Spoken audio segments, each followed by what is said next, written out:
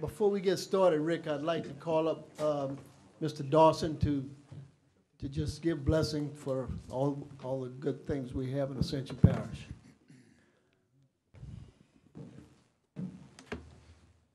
Let us pray. Father, we give you thanks and praise for all that you do for us. And during this stringent time, we thank you for the strength, for the endurance of all of those that are helped. We pray that for those, the victims of this flood in all the parishes, that by your grace and by your power, that you touch every need that they may have. We pray for our governor. We pray for all the state elected officials. We pray for the parishes affected and all of those that are elected to serve.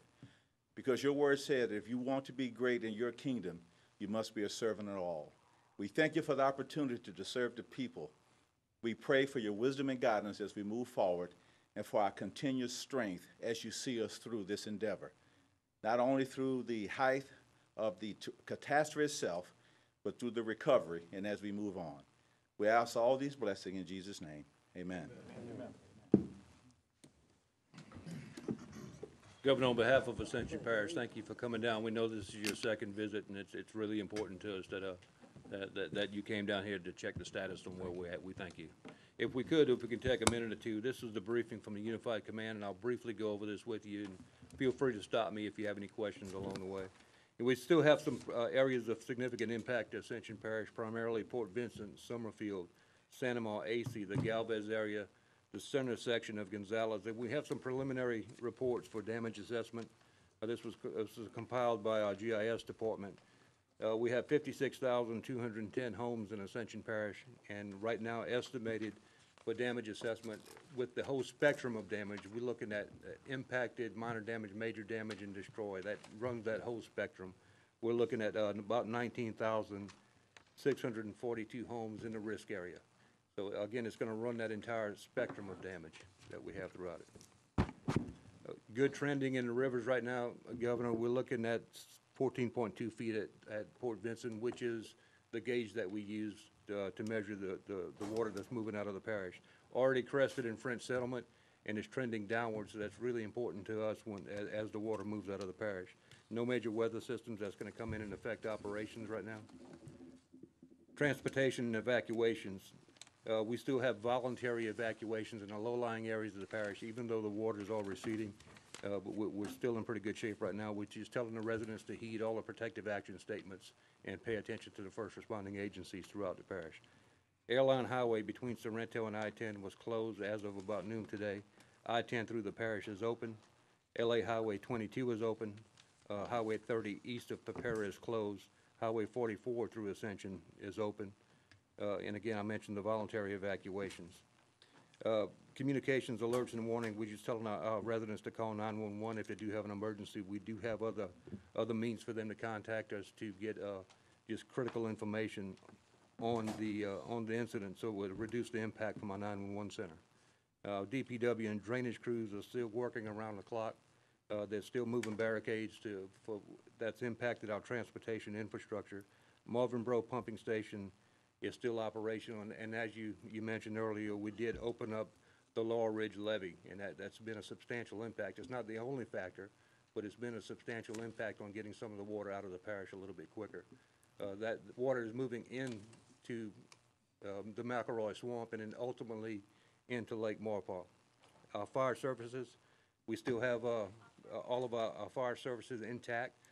In the Santa Ma area, they lost 3 of their fire stations. They were able to get their apparatus completely out of the area before the water came in. Santa Ma residents still have fire and EMS services, but they're just operating out of an alternate location. Our Emergency Operations Center is still fully activated. We're being augmented by state agencies. Louisiana Department of Wildlife and Fisheries, State Police, the State Fire Marshal's Office, and GOSEP, and we appreciate that support. Sheltering in mass care at Lamar Dixon Expo Center, we're looking at 783 people, and it's approaching 800 by now. It's already exceeded the capacity that we had during Katrina. And sir, if you get a chance to visit it, it's amazing to see all the resources and time from volunteers that help get the shelter up and running is really amazing. So if you get an opportunity to visit, I highly recommend that you do so. Medical, St. Elizabeth Hospital, Prevost Hospital wasn't impacted by high water. They're still operational, and the St. Elizabeth staff has coordinated extremely well with us, and they're located at the shelter right now, caring for any of the residents that we do have there. Search and rescue operations they're on standby, you know, if they've needed, but it's continuing to slow down. The Ascension Parish Sheriff's Office and our fire services are being augmented by the Department of Wildlife and Fisheries and the Louisiana National Guard. Petrochemical sector, well, we've got about 33 manufacturers and storage facilities in the parish. Most of them have either reduced production or they've stopped production, and they just want everybody to know that all their feedstock and all their finished goods are secure. Companion animals, it's a pretty large operation right now, what's going on at Lamar-Dixon. Over 700 animals, including livestock, that are at Lamar-Dixon. Caris House, which is a private nonprofit in the parish that began running it, managed also by Ascension Parish government, LSART, and LSU School of Veterinary Medicine, and in addition to the Department of Agriculture is assisting us there. We have all the resources, I believe, that we need to manage it. It's going fairly well, really well, in fact. If you want to see that operation also, sir, they donated all of the resources we need, all the food, all the cages, everything is in place. Drinking water, the city of Gonzales, ACUD1, which is another water company within the parish, and Baton Rouge Water Company. Their drinking water supply is safe. However, the Baton Rouge Water Company is predicting to do a ball water advisory in the Santa Ma and Lake Martin areas of the parish within the next 24 hours. We're advising residents that have private wells or well waters to take precautions. There's no waters out yet, but we're just advising them to take precautions. And as far as law enforcement goes, sir, I'd like to be followed by Colonel Weber to kind of give you an overview of what's happening in law enforcement within Ascension Parish. Thank you very much. Thank you, Rick. Governor, welcome. I'll try not to repeat anything my brother said, so keep this brief. But as we see this high water receding, Governor, we think that our mission is going to make a transition. Actually, we're starting a transition today. Our patrol and special ops will transition from that rescue or relocating a lot of residents from high water areas to dry ground. Now that's really a minimal operation, and what we'll do now, we think our critical mission will be to protect property and safety. So we do have all of our patrol shifts running double now, and in addition to our patrol shifts running double, we're going to have a contingency of deputies in high water vehicles that will patrol the high water areas, protecting people's asset. Obviously, we will be out there starting this afternoon or relocating one of our mobile command centers in a centrally located area that will get us to both the Galvez area and the Santa Ma and Sorrento area in about the same amount of time. So we will centrally locate that command center there. And that's the part of the parish that was affected more than anywhere else. Now, we do realize we have some issues in the Bluff and on Ridge Road, and we have contingencies for that place also. What we're finding out now, Governor, is that some of the power companies, both gas and electricals, are trying to get out there and turn on the grid, trying to get a lot of electricity back on, and they're asking for us to escort them in boats or whatever out to areas that we can turn on the electric. In addition to Wildlife and Fisheries helping us on the water, Colonel, thank you so much for sending the troopers down here. We spoke to several of them last night, helping us on the roadways, which gave us an opportunity to get out there and work in the high water area. So thanks for doing that. It's been great. Most of our major highways now are open. Certainly 10 and 61, and even some of our major state roads are open, except for portions of Highway 30 and Highway 22 near US 61. So things are improving every day. And the large majority of our parish roads, we had, as of last night, still probably 90 closed, but that it's dwindling too. So it's looking really good each and every day on roads. Yet, you know, we did not have a formal curfew, and, you know, it's been lifted, Governor, and we thought that was a good idea because we knew now there will be an influx of residents and owners trying to get back to their to see what kind of damage they have, and certainly we're going to assist them in any way we can. And as we said in our briefing this morning, our deputies that are our contingency of deputies that will be in the high water areas, and those vehicles will stop and talk to the residents, verifying their homes, and obviously if there's people there that don't belong in that area, we will encourage them to leave, and we will even investigate them as to why they're there. So we do have some plans for that. We're certainly going to be working with the shelter. I know we have provided security for all the shelters, and I do know that the parish government is going to transition into recovery when FEMA comes in, and certainly we'll do our part as maybe helping stand them up with security. So we think that is that's in place. We actually have a briefing going on right now to start this transition. So without repeating anything. Colonel, before you said you're augmented now by the sheriff's task force, right? No, sir. We You're not? took additional deputies from our off shifts, Okay. and we made another contingency to be into the high water areas. Okay, but you don't have or don't need the task force, and just to have a larger presence maybe after dark, just to kind of prevent looting. But if you do, I think it's available. Mike Renatz is in here, isn't he?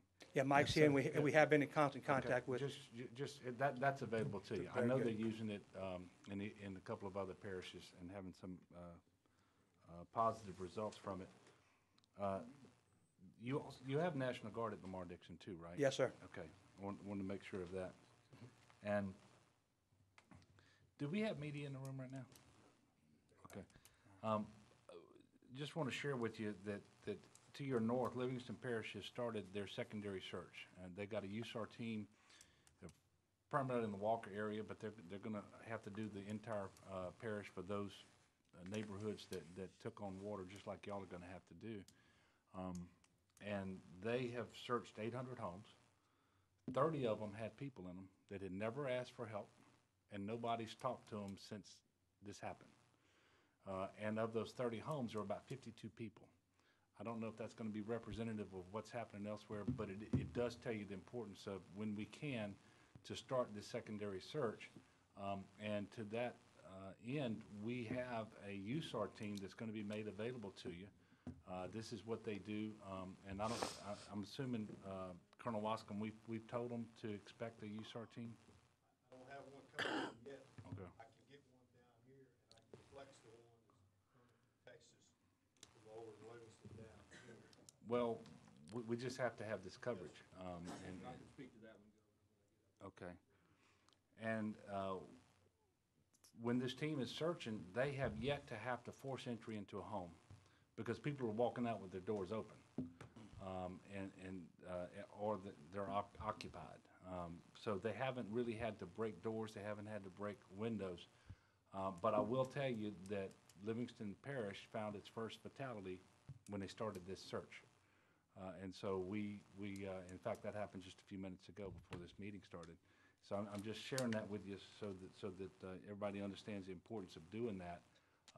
And of course, for those people who may be trapped in their homes, and because it's typically the elderly and the frail who haven't gotten out, right? And so we need to be conscious of that and do that when we can. And I think you were finished with the law enforcement part. Yes, sir. Is brother coming back up? Yeah, he will. Yeah. If need be. No, I know that the other night when we were here, I asked Johnny Bradbury to come. I think he's done that, and y'all are working on some plan for additional pumping capacity, whether it's with what he can get or you may potentially using the Corps of Engineers. Did that conference bear any fruit, you think? It did, sir, and if I could call Bill Rue up, our drainage director, and he can give you an idea. We appreciate you, Governor. He came back today and had a long talk with Bill and got things lined up. Governor, just to make it sure that everybody understands that Ascension Parish is a little bit different from Livingston Parish and a couple other, Baton Rouge, and even St. James. Fact of the matter is, much of Ascension Parish is a levee pump system. I think we at the end of trying to lessen the severity of the floodwaters entering homes. That's over with. The problem we have now is getting the water out of these basins. Again, we are liking this to New Orleans. Once it fills up, it's one thing, but to get it out, it's another thing. We have several basins that if we cannot one basin particularly is the Spanish Lake Basin.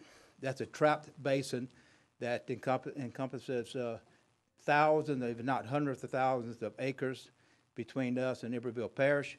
There's only 2 outlets, 2 small covers, 6x6 covers, which I liken to a straw in a swimming pool. We'll never get this water out unless we pump it. This is something that Mr. Bradbury and I have been working on today. We have a plan together to activate and put pumps at Alligator Bayou and try to get this water out as quick as possible. That's our priority. Number 1 is Alligator Bayou and that basin. Priority number 2 is we have a pump system and a levee system at Henderson Bayou, which is close to Port Vincent. That was overtopped and filled up. We're in the process now. In fact, we did an aerial review of that area earlier today. It seems like the overtopping of our levee system at that point has stopped. I think we will be able to begin pumping that area out later today or by tomorrow or tonight. We're going to the site. We finally had access to the site. We're going to check our equipment, and hopefully we can get that process working. It will help, and Mr. Bradbury and I talked about it. We're looking at adding additional pumps to that place, our existing pumping station, to get more water out in a timely manner. The other main part of our system is the Marvin Bro pump system, and that's what drains all of the center part of Ascension Parish. 65% of Ascension Parish goes to that one point, which is south of Sorrento. We have 5 1,000 CFF pumps. They've all been operating, they're never shut down, and we're continuing right now to pump. Problem is, the water on the inside is actually higher than the water on the outside. We have a outflow around the pumping station right now, but we continue to pump. It's not as efficient as possible, but it is providing some assistance in getting the water out. In the meantime, what we did, we provided a breach at another location in that levee system to provide another source of relieving the pressure within our levee system. We did that manually last night, and we actually enlarging that breach right now. And this is something else that I talked to Mr. Bradbury about. We're going to have a plan in place for when we get this system down, that we'll be able to stop that breach fairly fast, fairly quickly, in case there's a system in the Gulf coming in, we can be pretty secure. So in a nutshell, we're working real close to Mr. Bradbury and some of your people, and I think we have a pretty good plan in place. We're going to activate that. In fact, it's already been activated. I talked to one of the contractors under Mr. Bradbury, and they're going to the site at Frog Bayou right now to see how they can gain access to it. That site, again, Frog Bayou, is still overtopping the road from Bayou Manchac. As soon as that overtopping is completed, that's when we're going to mobilize, begin pumping operations to get the water out. Even with the biggest pumps that we can get of this type, that can mobile pumps, we're still looking at a month or more of pumping to get this water out. It's that big of a basin. Again, all of these areas are inundated. The water is at least halfway. Some of these houses, most of the houses, if not all the way up to the ridge eaves. And if we're still looking at taking at least several weeks, if not a month or more, to get it out of the house itself. And again, I liken the problems in New Orleans after Katrina. It just stayed there, and it's getting out is a major problem. And that will be our major task over the next few weeks, is to do that. To repair the levee breach that you intentionally did and are now enlarging, are you anticipating using HESCO baskets? Yes, some type of system where helicopter system where we can lift, bring it in, drop them in, and provide some kind of protection. Okay. And we'll get with Mr. Bradbury and your folks, figure out how many, and we'll be leaning forward to do that. Right.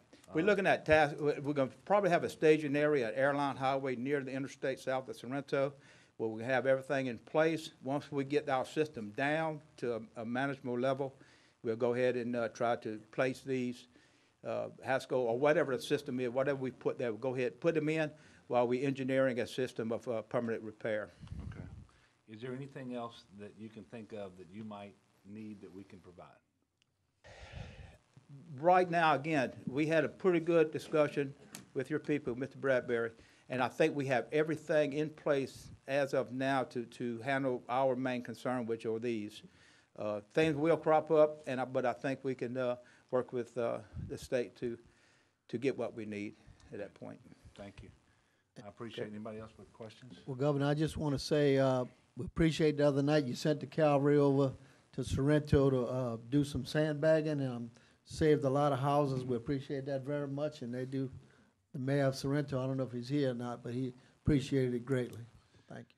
Well, we've had a pretty good team effort, and it's obviously, the state partners are a small part of that. It's the local first responders under your leadership that really have saved the day for those people. And not to say that everybody was prevented from suffering any damage, and certainly we've had loss of life, but it's really been the partnership that we've had with you all, and quite frankly with our federal partners too, that has made a big difference.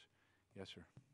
Yes, sir, and we haven't lost electrical power to our major big box retail stores, which is why we've chosen not to run our commodity pies, because as long as our residents can take care of themselves and they can get to Walmart, they can get to the hardware stores and the big box retail stores, it's great. And we thank you for doing that, because when you ask for a pod, we look to see whether the lights are on at the Walmart, and if they are, we're gonna probably tell you we can't do the pod. Because the Walmart doesn't appreciate that, for one. But really, the reason for a pod is to get commodities where they can't be obtained. And so I'm glad that you did that. Good deal. And they have reached out to us for use officers to do the secondary searches. We had a preliminary meeting with fire, and we're gonna get with our other partners in search and rescue, sheriff's department. I would encourage you to sit down with Butch Browning. He wrote the book in Louisiana on how to do this years ago, and he's leading the effort in Livingston Parish now. They've already learned new lessons up there. They're not breaking in many homes at all. In fact, they haven't broken into a single home, but they've checked over 800. They're not marking them with spray paint, they're marking them with chalk. Right. They're doing things differently, so I would encourage you to do that. And also stay tight with Colonel Wascom, because we do have some USAR teams coming, and we can either use a team that comes from out of state by integrating them into what you're gonna do, or we can just send some more in-state people here. Yes, whatever works best for you all. I'm just gonna ask you, don't wait too long, because in the back of my mind is the thought that that guy that they just found, had he been found yesterday, he might be in a hospital today, you know, or something. So, and we'll never know, but we just have to do this I think as quickly as we can.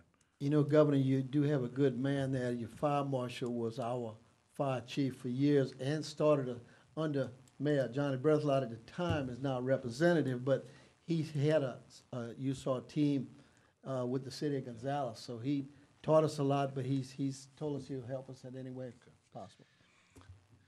Anything else? Just real quickly, Governor, in terms of long-term recovery, FEMA's already on the ground. We've got some teams registering for individual assistance. We got a meeting with disaster assistance on Friday. We're gonna start setting up a disaster recovery center so our residents can register for FEMA claims. Right, and I think we're about 70,000 people that have registered statewide for disaster assistance, which is a big number this close to the incident itself.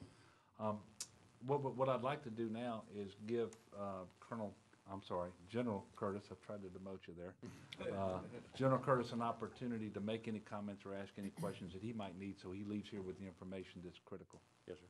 No, sir, I just want to make sure you're getting what you need from us, so if there's any of that. Major Premack and everybody else has been absolutely fantastic. We appreciate the support that you've given us at Lamar-Dixon and out throughout the rest of the parish. Okay, well, as we move forward, you know, if there's things that come up, if commodities distribution come up, we're ready. You know, if you need us to supplement some type of security, we can do that. If you need some kind of support teams, you know, we call them governmental support teams that can help you plan, look into the future. I'm just kind of throwing things out. Yes, I would rather you just ask, and if you think you need something, ask, and let us try to help figure out how to solve it. That's security, high water teams already in place, sir, doing a fantastic job. Thank you for your support. We appreciate it. Yes, sir. Just making sure you get what you need from us. We can backfill we've got a great relationship with this parish. I'll hear from the sheriff, or I'll hear from you, don't worry. I got it. Yeah. We've got your liaison. I see his phone call coming, I'm ready to get chewed out, I know, so. That's a great answer. Not true. Lieutenant Governor? We just, you're gonna have a lot of people that don't have flood insurance, and through our volunteers in AmeriCorps and many of the volunteer organizations like Rebuild St. Bernard that still is rebuilding homes, those groups will move in to help, and hopefully we'll be able to bridge the gap with some of the materials to some of the donations that are being made. So we're gonna reach out, Buddy Bo's with me today, with someone in each parish to help coordinate those efforts. Great, thank you. Thank you, Lieutenant Governor. I want to thank you, Billy, for traveling with me too, and it makes a big difference. Marquita Walters is here from the Department of Children and Family Services, and I know she's got some information for you all.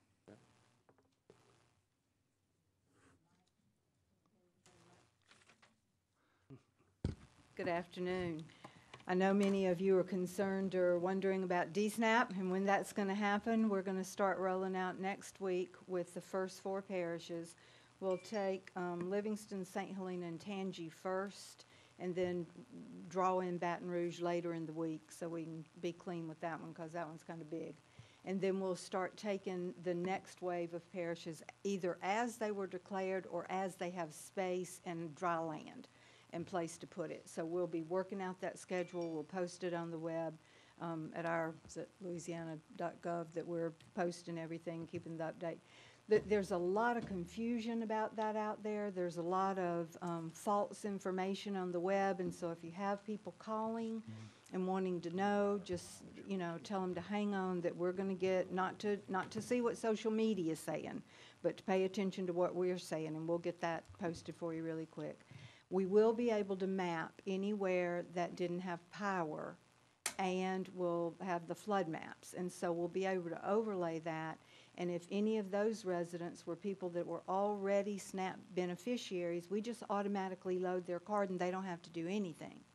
If they were people that have never had food stamps and need that assistance now, then we actually met with the feds this afternoon. Governor, we asked them to let Louisiana be the first state ever to not have to have people come stand in line, but haven't had a yes yet from that. So we're still working it, but just in case they say no, we'll do it the traditional way, but we'll try to make it as seamless as possible for you. If you have any questions about it, I'm happy to talk to you. And if you need any help with any sheltering issues, we're still running shelters too, so let me know. Thank you, Marquita. Chief Nevers, you have anything? All right, I think it's time for our FEMA guys to speak. Tony and Jerry, whichever. Yeah, so I think we've got about 73,000 applications statewide, so that number continues to climb up, and that's the right thing to do. So that's the first step in the process. If people don't register, we can't help them. I think you've got people in the parish now, as Rick talked about. You've got some of our disaster survivor assistance teams in the shelters. That's what they're doing, being able to register individuals. Some things that we tell you is there will be home inspectors coming out from FEMA. They will have credentials that say FEMA. They won't ask for money. And once again, that's a free service that we do. That's what we do as part of our job. And if you hear of issues, whether it's in the delivery of individual assistance, public assistance, or in the National Flood Insurance Program, please feed back through Jerry. It will be our federal coordinating officer on the ground here. He will be in Baton Rouge, and he's here for the long haul. We've heard the issues before. We're trying to put people out here who will be with you for a long period of time and not rotate them in and out. So once again, when you hear issues with us, please let us know so we can take quick action to correct those. Jerry, anything you want to add? We got DSA teams on the ground, and I've talked with Britt before the presentation began. We'll be working with the state on the location of the DRC. I know you're looking at the Lamar Dixon Center, and that is absolutely ideal for what we're going to be doing with your given the numbers. I would like to just give you some perspective in terms of flood insurance. The number of policies that are active in the parish is 10,461, okay? What's interesting about this is that 35% of the housing units in the parish are located in a special flood hazard area. 35%? 35%. And What that means is that the approximate percentage of the population of the parish that have NFIP policies is 29%. We got a little bit of a delta there depending on where these residents live. But we're tracking, we're going to get some more granularity on the number of policies that claims have been submitted on in the parish. We're not quite there yet. Statewide, we have over 15,800 claims that have already been submitted just for this event. But we'll be working with you very closely. We will have representatives actually embedded here in the parish. I'm building capacity right now up in Baton Rouge. As soon as I get a little more strength here, we'll be pushing it out. There is no requirement that anybody pull out their checkbook or their wallet to be assisted by someone who is from FEMA. But there are some scam artists who will dress up and act like they're FEMA people. Make sure you folks know that's not the way that works, and they need to not pay them and they need to report them. We also know that at least one flood insurance insurer, is telling people they need to wait until somebody comes and looks at their home before they can start tearing out the damage. That too is not correct. You take pictures, you document it, but the longer you leave that wet carpet and those wet drywalls, the more likely you are to have mold, which may not be covered under the policy. And it's going to present a long-term problem that would otherwise be much shorter in duration. So that is not a requirement either. And so if y'all would help get that word out, that would be very helpful. We are going to be transitioned, obviously, into recovery. There's going to be a lot of different housing options. You know, some people are going to be able to go back to their homes without much difficulty. Others, it's going to be a little longer, and for others, it's still going to be longer yet. We are still coming up with our plan. You all will know what that plan looks like as soon as we can get you the information.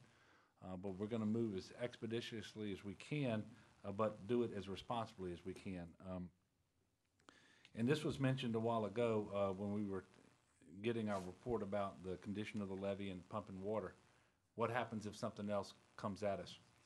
I can tell you that at the state level, tomorrow, we are going to have a very serious exercise about how we handle a hurricane given our current posture.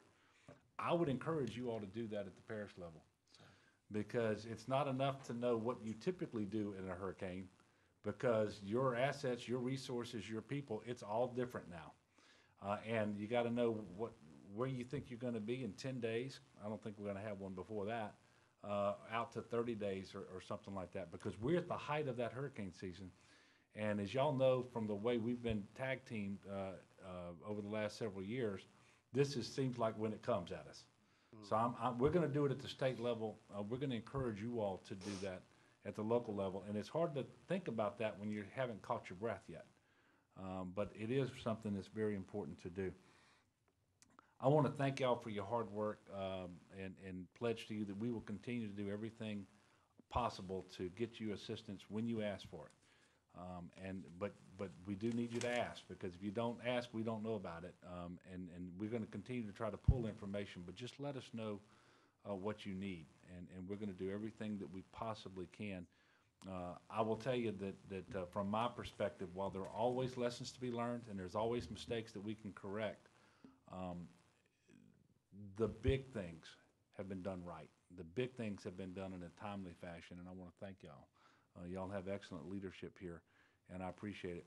Every group that I talk to, whether it's firefighters, police officers, school teachers, state workers, it seems like 33% is the number. And it just so happens that, well, you got about 33% of people with flood insurance, I think is what I heard. I don't know.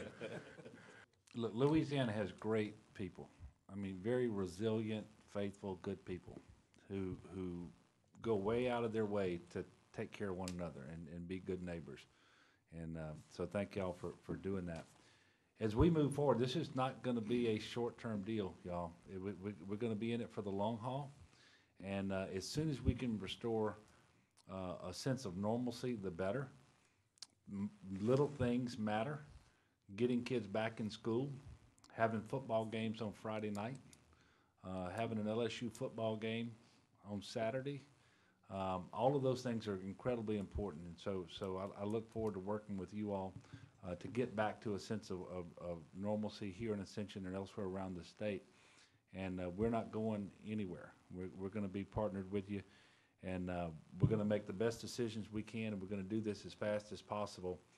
There are some bureaucratic things that we're going to have to work through, and you know, things don't happen when we snap our fingers. But I will tell you that thus far, I could not have asked for a better relationship with FEMA.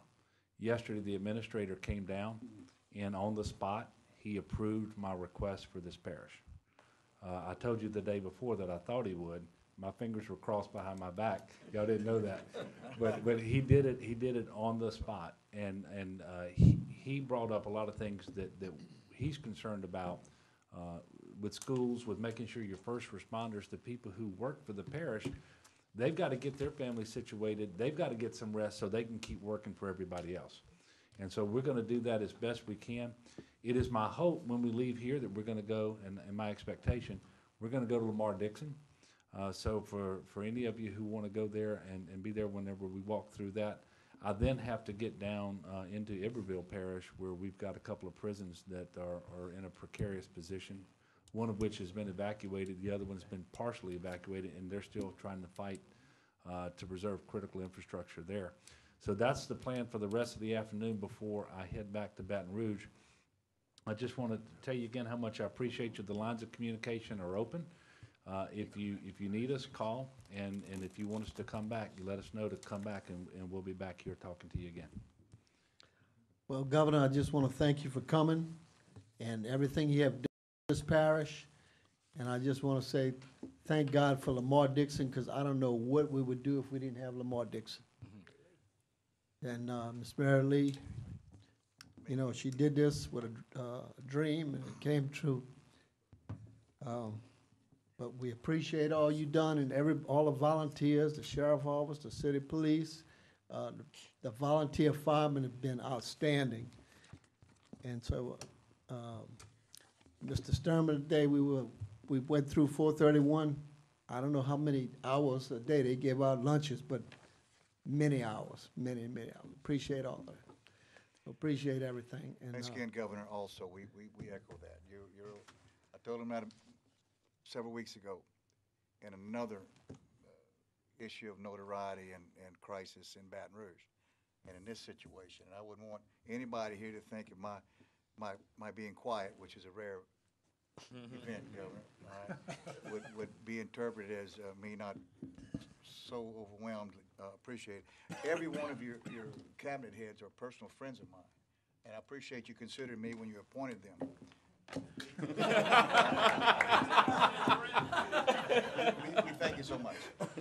There are, you mentioned education, there are 4 or 5 schools that are out of commission and will be out of commission. What is that, probably 4,000 or 5,000 students, probably 20% of our student body. And they're tasked with this. I don't even know who from FEMA, who from a state agency. I don't even know who the people are. Certainly our superintendents and board are capable. What direction do they go in?